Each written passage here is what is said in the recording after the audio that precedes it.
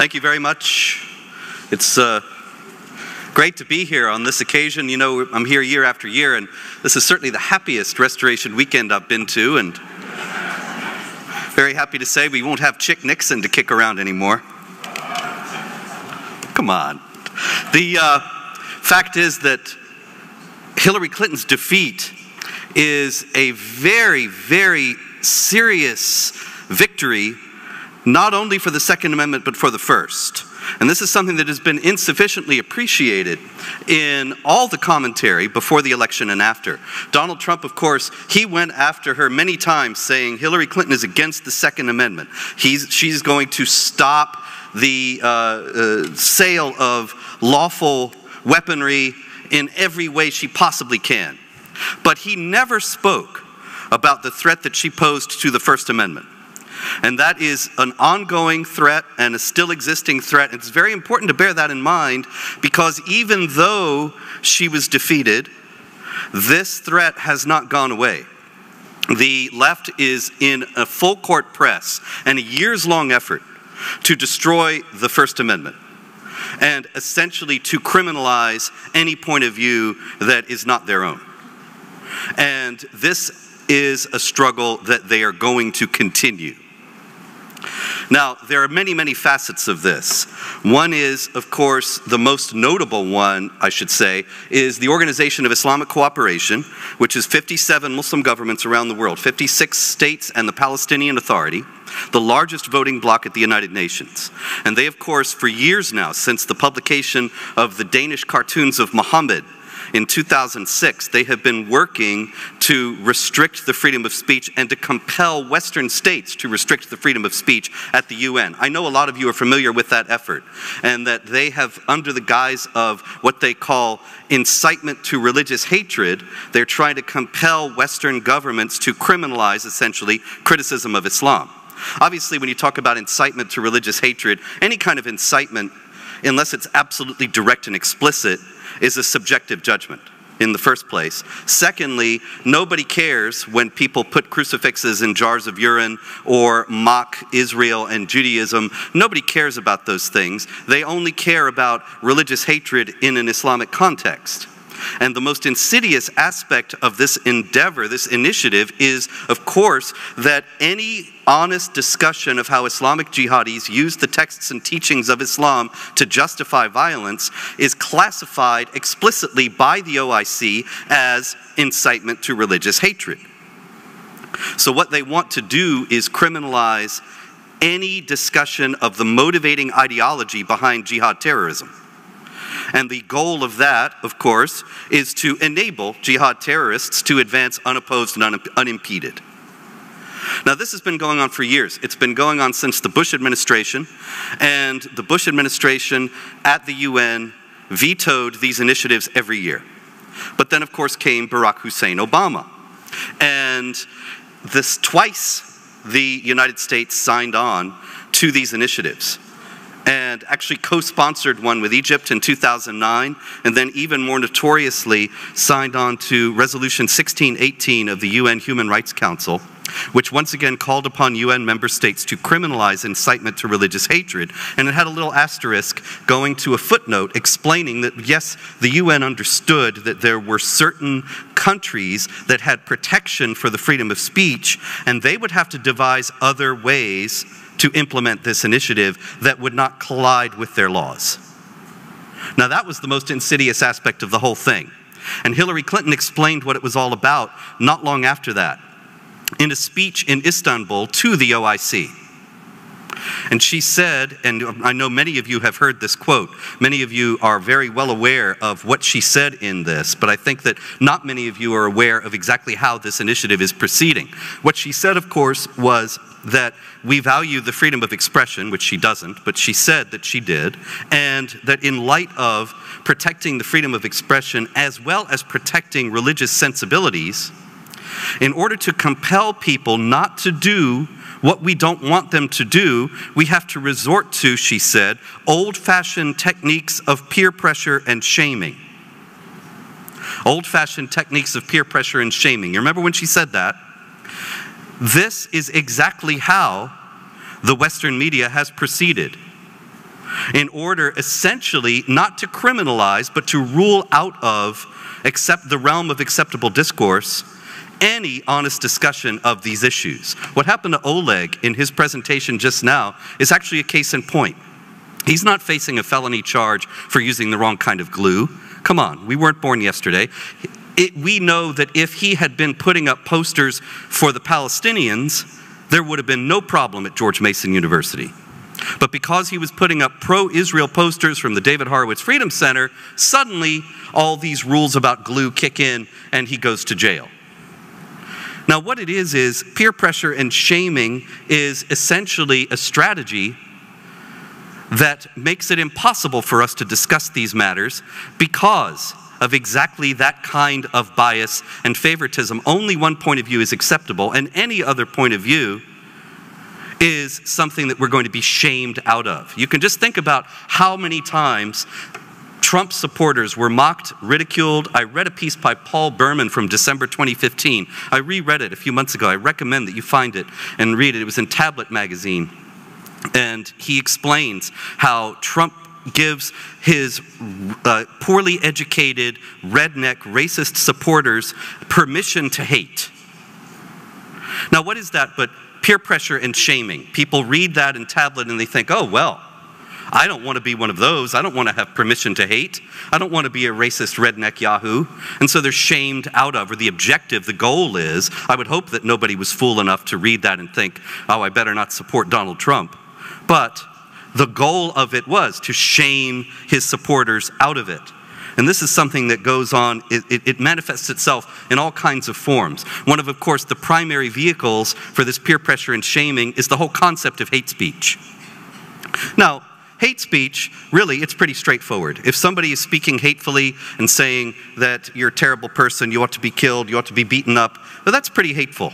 But hate speech as a concept, hate speech as something that ought to be a consideration in determining who gets a platform and who doesn't, is an entirely spurious fiction, an invention of the left in order to silence those with whom it disagrees, in order to silence us. That's what hate speech is all about.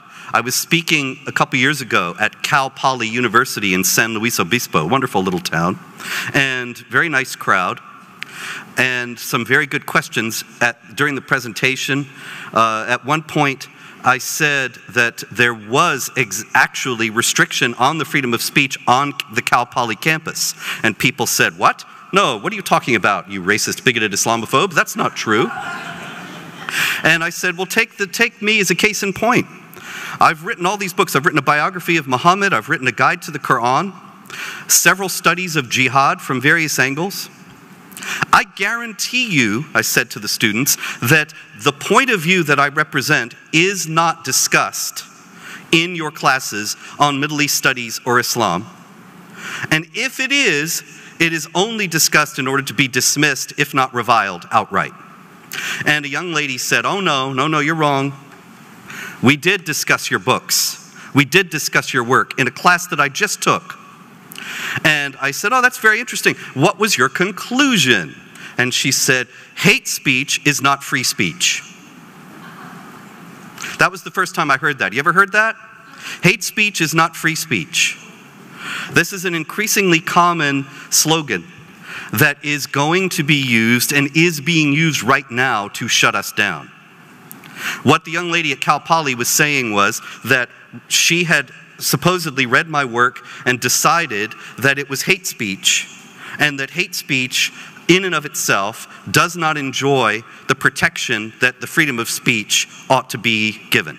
That hate speech is not speech that we ought to respect, even to the extent of saying, I may disagree with what you say, but I will defend to the death your right to say it. And so I said, okay, that's very interesting. I asked the young lady this following question. Then who gets to decide? Because I don't think what I'm doing is hate speech, unless the Quran is, and I quote it. But you think it's hate speech.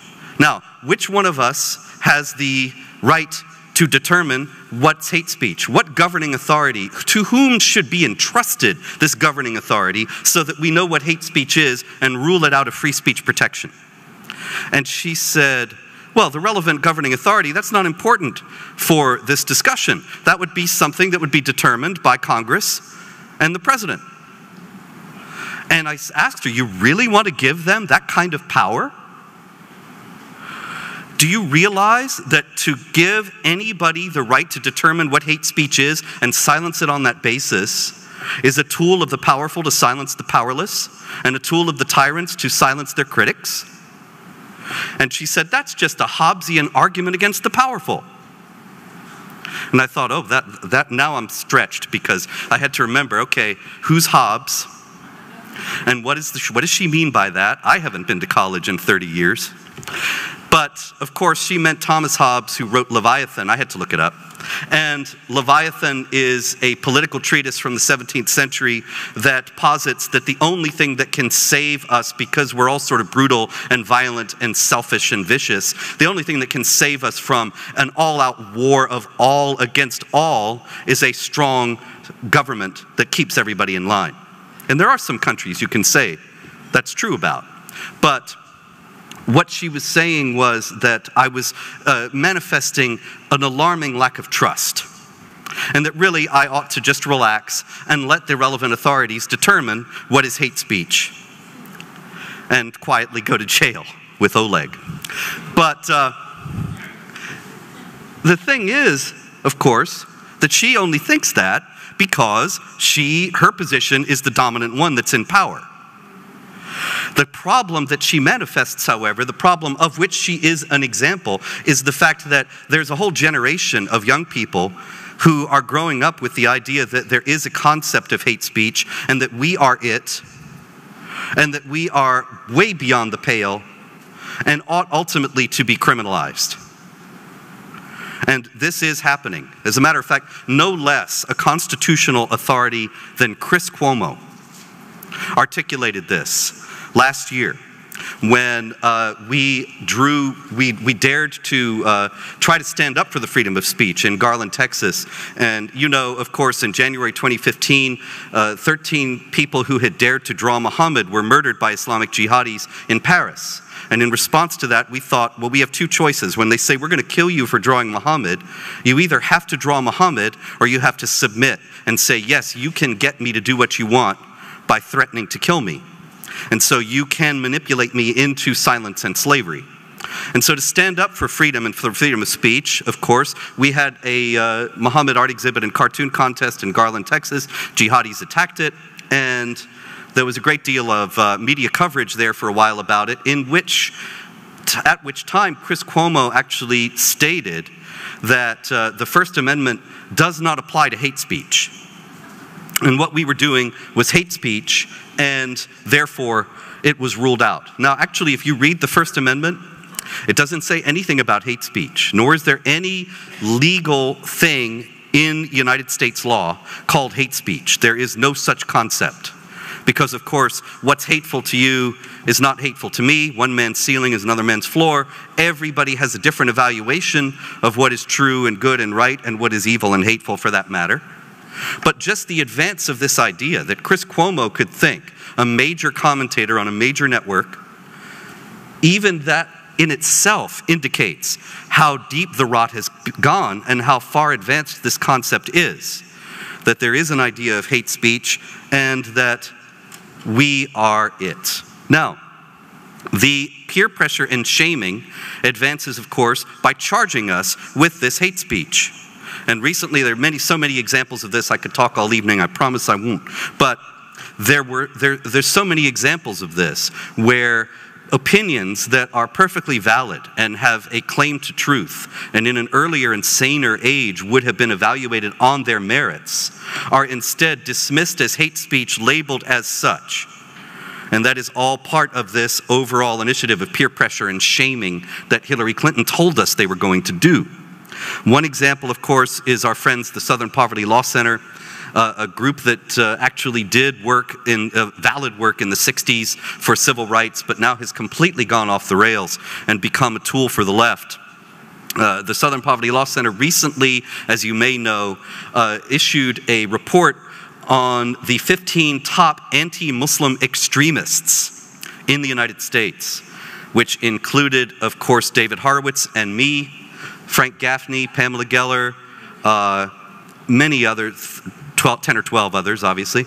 And two of the people on the list of these anti-Muslim extremists were a reformist Muslim from the UK, Maajid Nawaz, and the ex-Muslim from Somalia, the famous freedom fighter Ayaan Hirsi Ali.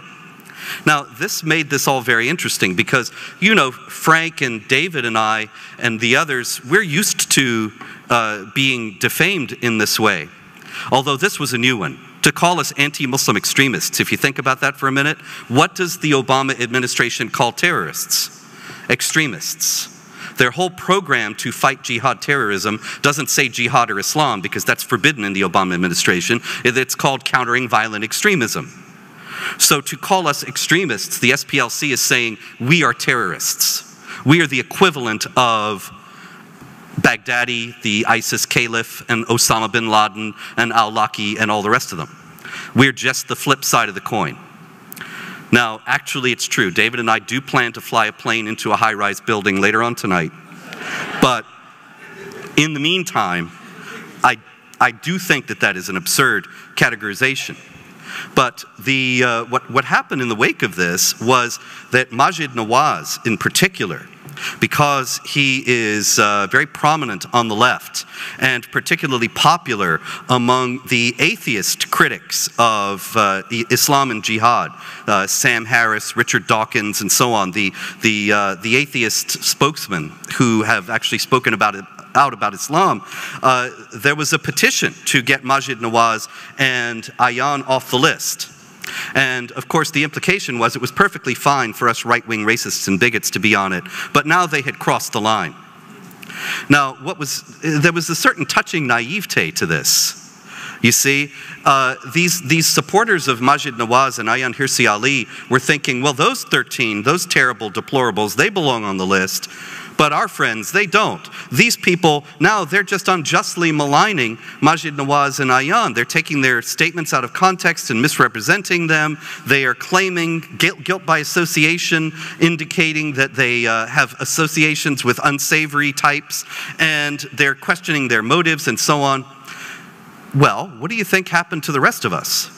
This is just what the SPLC and these other groups, its allied groups, have been doing to us for years. It's exactly the same thing.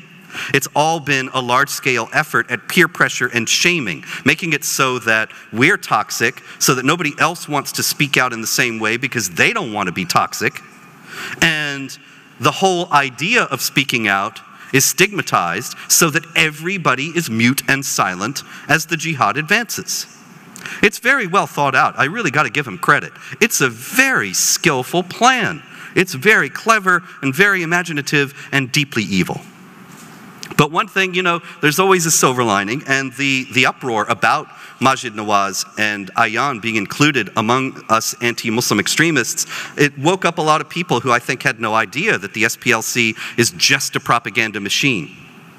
But it is part of this propaganda machine that is working to extend the peer pressure and shaming to every honest critic who explores the motivating ideology of the jihad terrorists. And so we see it in all kinds of contexts, quite aside from the Southern Poverty Law Center. We even see it at ESPN.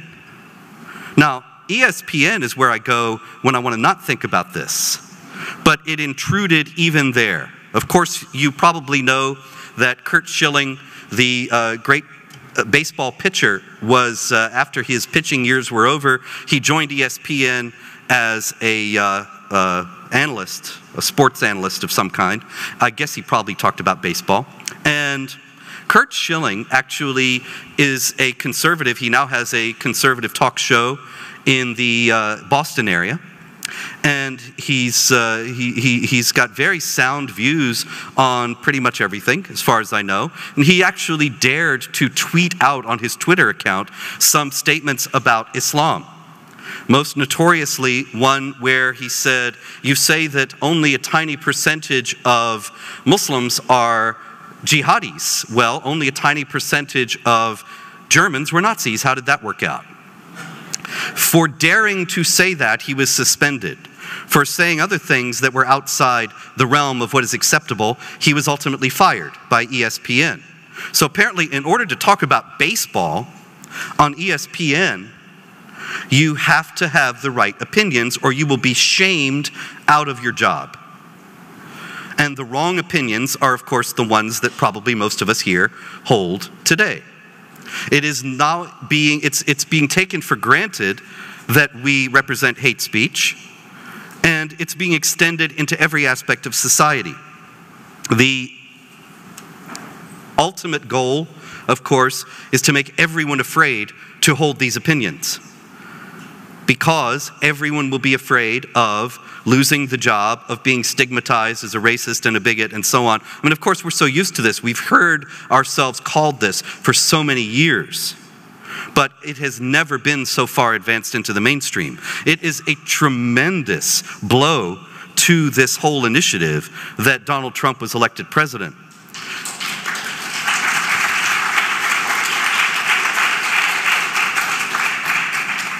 Above all, because it shows that people don't just buy this offhand. I actually started to get some hope. You know, all summer and all fall, the news was so bleak.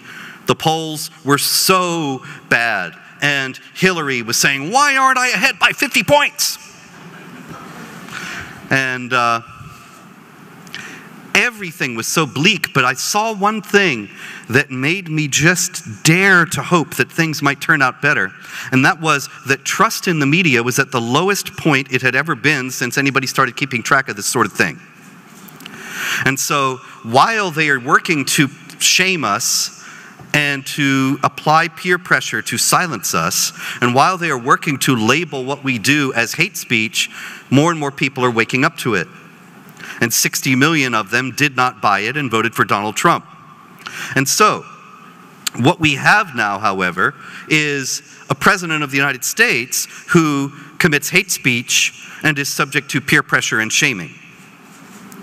And it's an extraordinary position, because after working so hard to delegitimize half of the American electorate and half of the spectrum of opinion that Americans legitimately hold, now that opinion is in power against their best efforts. Now things are really going to get interesting. And one of the best things, actually, that's come about in this election cycle, besides the election of Donald Trump, was also the WikiLeaks exposure of just what the media really is. And that's one of the reasons why the trust in it is so very low. Because, you know, we grew up, I remember my father yelling at Walter Cronkite. Walter was not in the room, he was on the screen, but it was just what he was saying. And I remember Nixon, the first one, saying that he had faced bias from the press when he was running against John Kennedy in 1960. Now that's an awfully long time ago, and that's a lot of elections. We've all grown up taking for granted media bias. But now we know that it's far worse than that. I took a tour an online tour of the major news outlets in the early fall. And the New York Times, the Washington Post, CNN, MSNBC, Politico, The Hill, all the major names. And every last one of them had story after story after story about what a dangerous scoundrel Donald Trump was, and stupid to boot. You know, there is an inherent self-contradiction in how they classify all conservatives. They did this with George W. Bush, too. You know, he was a monkey, he was a marginal idiot, but he was also an evil genius who had somehow thwarted all their plans, while being an idiot monkey. Really astonishing talents. And of course, Trump, it's the same way. And every last media outlet had anti-Trump, anti-Trump, anti-Trump stories. Not even the pretense of trying to be balanced news outlets anymore. Not even pretending to have any objectivity. It was just all wall-to-wall anti-Trump all the time. And then it came out in WikiLeaks.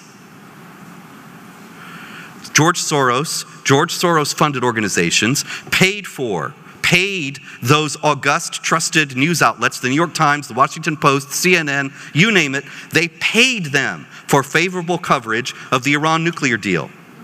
They paid them for favorable coverage of the Muslim migrant influx into Europe. They paid them for reports on the terrible Islamophobes. They probably paid for that Southern Poverty Law Center anti-Muslim extremists list, but they certainly paid for other reports about how David Horowitz and I and others are these terrible, hateful, evil people who no decent person should have anything to do with. And so we now know this is not news outlets at all. These are bought and paid for propaganda outlets. And their hegemony has been broken. Even if Hillary Clinton had won, they would never have the hold that they had. They will never have it again.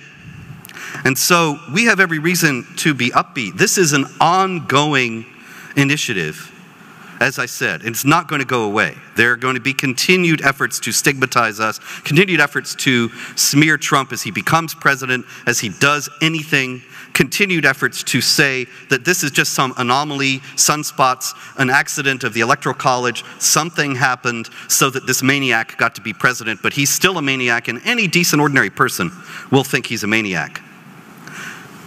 Nonetheless, the blades of grass have broken through the concrete, and it can't be repaired. And so there's every reason for hope. But I will close with noting what exactly it is that we're up against, what the effect of this stigmatization really is. We have heard for decades now, and particularly after 9/11, that any honest discussion of how Islamic jihadis use the texts and teachings of Islam, which you can see in my Guide to the Quran and Biography of Muhammad, available now. Any honest discussion of that is hateful in itself, bigoted, racist, beyond the pale of acceptable discourse. Now, this is how this works. A few years back, there was a jihad plot against Fort Dix in New Jersey. And a group of Muslims were going to go into Fort Dix and shoot as many American soldiers as possible before they themselves were killed, because the Quran promises paradise to those who kill and are killed for Allah. It's the only promise of paradise in the Quran. It's chapter 9, verse 111, if you want to look it up. And it says, you'll go straight to paradise if you kill and are killed. These Muslims were going to go into Fort Dix and kill and be killed and go straight to paradise. But they were foiled. Now, they were only foiled, it was on a shoestring. As it happened, these guys were Islamic jihadis. Islamic jihadis love death. They always tell us that. They love death, they love bloodshed, they love gore, nadal. And they went to a video store because they had their bloody jihad videos, their beheading videos, and their bombing videos. They had them on VHS tapes. And so they asked the young man at the video store, 17-year-old boy, they asked him to transfer their VHS jihad tapes to DVD. As he's doing the job, he saw what was on the tapes. And he got alarmed. And he went to his boss. And he said, dude, I'm seeing some very weird shit on these videos. Should I call the police, or would that be racist? Now, I should tell you, these jihadis were Albanians. They were Albanian Muslims. Albanians are blonde-haired, blue-eyed white guys. So there was nothing remotely racist about what they were doing, not by any stretch of the imagination. The idea that turning them into the cops not turning them into the cops because it would be racist was just something that had been drummed into this young man's head all his life. That Muslims are victims and that any movement against jihad terrorism, there's something wrong with it. And you think that that's outlandish. It's not. The very successful program of surveillance in Muslim communities, a completely legal program that had been challenged in court and held up to the challenge. In New York City, it was shut down by Mayor de Blasio on the grounds that it was hateful. Now, what's hateful about trying to defend ourselves against these people? If you think about it, you know how Trump is Hitler because he wanted to he had proposed a temporary moratorium on Muslim immigration. Now, you may recall the real Hitler in 1940, he banned the emigration of Jews so that he could kill them. And Trump, not Hitler, wants to ban the immigration of Muslims so they won't kill us. Those two things are not exactly equivalent. But the idea that it's a terrible anti-Muslim thing completely obscures the fact that he doesn't have something against Muslims. He doesn't have something against brown people, as the way it's always put. He does not have some racist agenda here, because for one thing, he's not saying let's have a ban on Hindu or Buddhist or any other kind of immigration of people of the same brownness as supposedly the Muslims are. The problem is that he's trying to address in suggesting this ban is that there are going to be Islamic jihadis among the Muslims who enter the country. How do you keep them out? You can't tell the jihadis from the peaceful Muslims. They don't carry membership cards in Al-Qaeda. So how are you going to tell? There's no way to distinguish the one from the other. So you either have mass immigration of Muslims into the United States and more jihad massacres, or you have a ban on the immigration. But the idea that it's racist and hateful is just more of this peer pressure and shaming that almost worked with that young man at Fort Dix. He did turn them in. He decided to go ahead and be racist. And so he saved a lot of people from being killed. But the stigma had already worked, or he wouldn't have hesitated. And the stigma is what they are trying to apply to any and every form of resistance to jihad terror. That it's anti-Muslim, it is hateful, and therefore it must be ruled out of polite society. Now, you understand, we still have the First Amendment. We still have the freedom of speech. But we know that there are certain things that can be said in the mainstream and certain things that will immediately be branded as hateful. And that is how Hillary Clinton's program of peer pressure and shaming works just absolutely so well, and is going to continue to do so, unfortunately, despite her defeat. The upshot is, however, that we do have every reason to be optimistic, not just with Trump's election, but with the breaking of the stranglehold of the mainstream and the possibility that truth might now actually even break through somewhere like CNN. I'm not counting on it. I suspect that these great news conglomerate industries will go out of business before they would moderate what they're doing. But the people have had enough, and that is our hope. What we have is an ongoing struggle that we have to be very aware of and resolute in whatever fashion that we can be in our own sphere in life to resist and to identify this as an insidious attempt at the peer pressure and shaming to stigmatize what is a legitimate point of view and indeed a necessary one for our common defense. And because ultimately we do have the truth on our side, we know that we will, in the final instance, be victorious. Thank you very much. Robert, could you tell us how do you undo Resolution 1618 that has been signed by Hillary Clinton? Well, you know, resolutions in the UN are not iron dogma. They can be reversed, they can be repealed, just like in any other parliamentary body. I see. So it's not in stone, in other words. Resolution 1618 does not commit the American people at this moment in time. No, no, certainly not. Okay. And one thing that I think the Trump administration ought to do is make sure that the United States is clearly and explicitly and defiantly on record defending the freedom of speech at the UN. Because in fact, they're going forward with this 1618 resolution and making it larger and bigger, all of the states at the United Nations. So it's That's something what, perhaps Hillary probably would have tried to implement it. All you needed was a ninth justice who was a foe of the freedom of speech. The 4 left justices on the court right now have all gone on record saying they would be in favor of various kinds of restrictions on the freedom of speech. And one more thing. And so all you needed was one more. We really dodged a bullet here. All you needed was one more to say hate speech is not free speech and does not enjoy First Amendment protection, and actually codify that in a Supreme Court decision, and the First Amendment would have been dead. One more question. There's 1.7 billion Muslims. According to your very, very thorough research, what percentage would you say of that 1.7 billion are a threat to the world?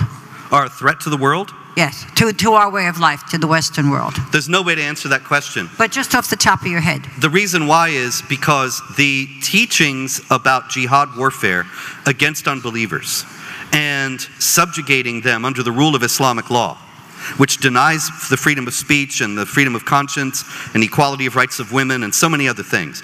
All that is in Islamic law. It is not negotiable. It's not some extremist opinion. It's basic, mainstream, ordinary Islam. Those who tell you otherwise are lying. Now, that said, does every Muslim believe that?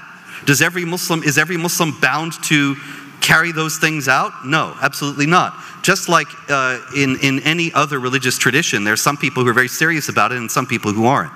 And every shade, every gradation in between. So you have, in the Catholic Church, contraception is illegal, is immoral, according to the Pope. But surveys show most Catholics practice contraception. Does that mean that the Catholic Church does not teach that? No, it really does. But most Catholics don't pay attention. Now, in Islam, it's the same thing.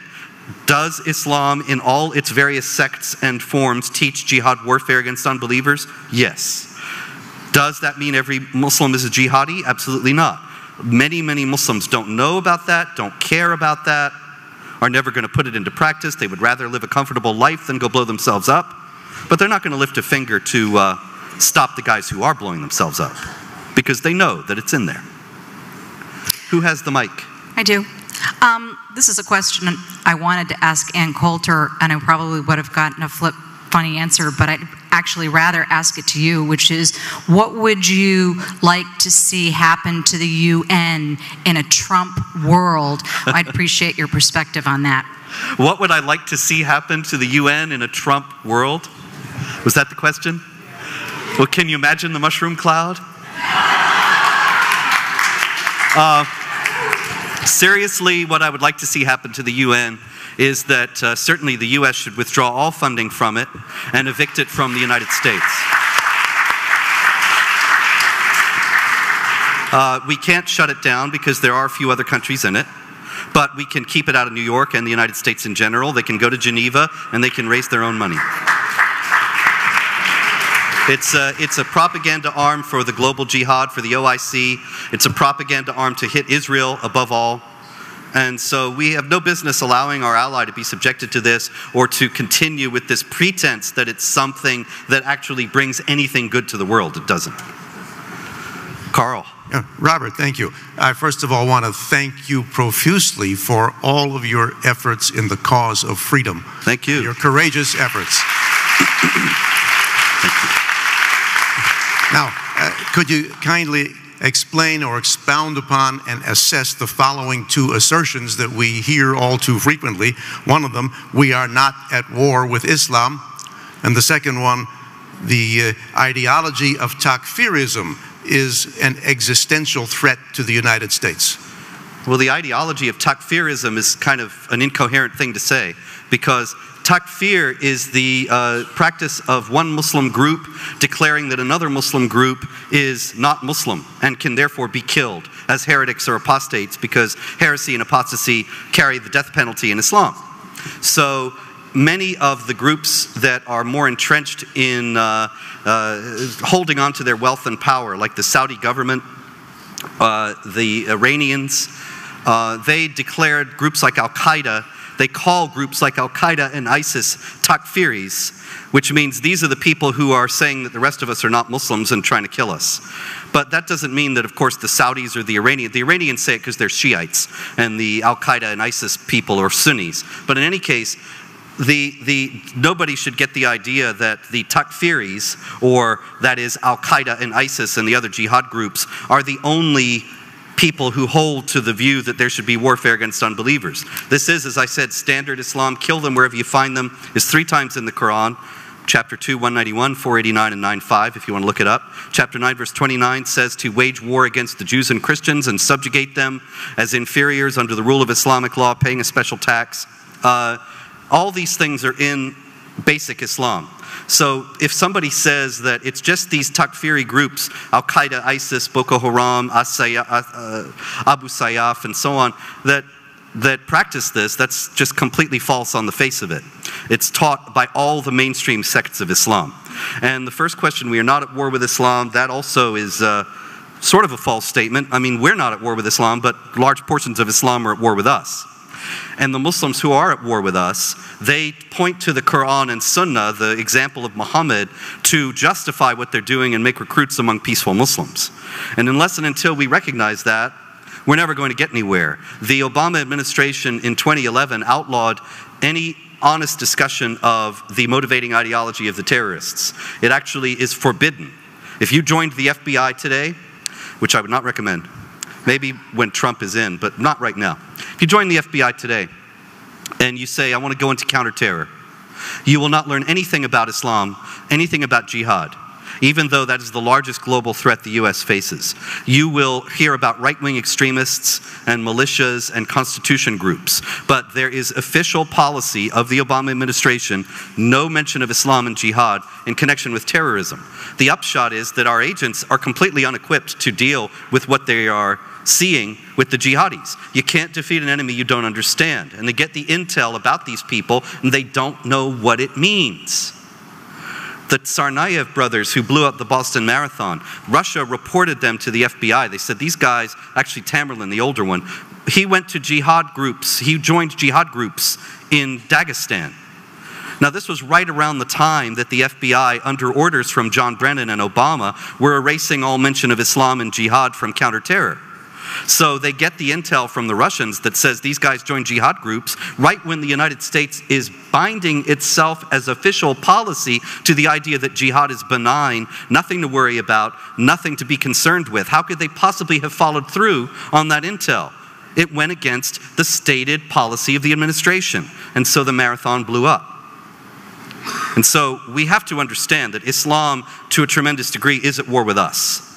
And that if we don't realize that, it's just going to get worse. But of course, Trump, he made a big deal during the campaign of the fact that he would say that there was a threat from what he called radical Islam. It's actually mainstream Orthodox ordinary Islam. But even saying radical Islam after these 8 years of denial and willful ignorance is refreshing. And one would hope that he will change the institutional culture in the FBI and the CIA and Homeland Security and all the rest of them. It's drastically needed. Who has the mic? Yes, sir.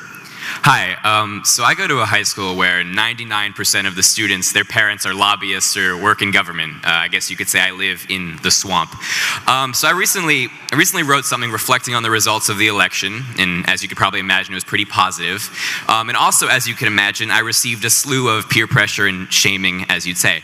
I was told that Trump validates the KKK and white supremacy. And I said no, the only reason they latched onto the campaign is because of the media's lies and character assassination that told everybody that Trump was racist, even though that's not the case. However, what other advice would you give to someone like me who lives in the midst of all those people to defend myself against such claims? I think that mockery is awfully undervalued. And that there's a tremendous potential for it, particularly on college campuses. I didn't quite hear everything that you were saying. Are you in a college right now? Or no, high school? Okay, even better. Same thing really. At this point, the colleges are high schools and the high schools are middle schools and so on. But the Muslim groups, I don't actually know about high school, but I know that when you get to college, you'll see the Muslim groups or the anti-Israel groups, the Students for Justice in Palestine and so on, they make a great show of their victimhood, and their grievance theater is always featured on campuses.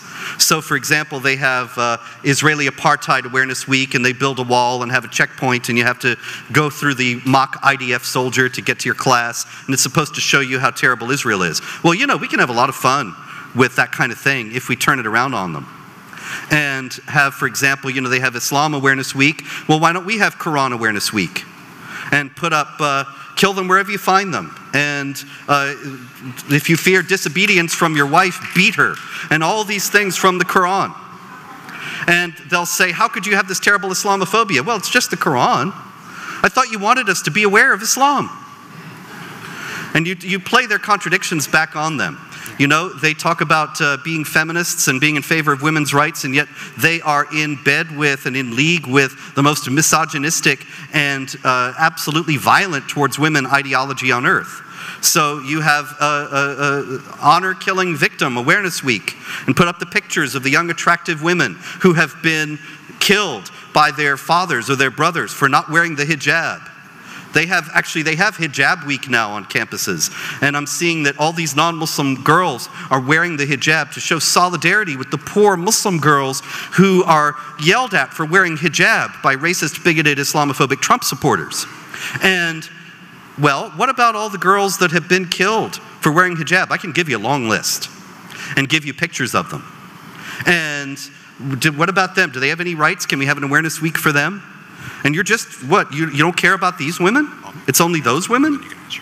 And so on. You see what I mean? That you have to, in the first place, have a very thick skin and be ready to be called everything that there is, and understand that this is their tactic to shame us out of doing what we're doing. But you bring it back on them and shame them for their own contradictions and hypocrisy. Okay, we have our last question here, and then we're going to take a 10-minute break. Why are you so racist? No. No, that wasn't my question. My observation, first of what you last said, there are student groups working on colleges planning just that. Saudi Arabia, Apartheid Week. Great. And planning to do street theater with gays hanging from in Iran Week. But the question now, if I can remember it, was about changing the culture in our security services.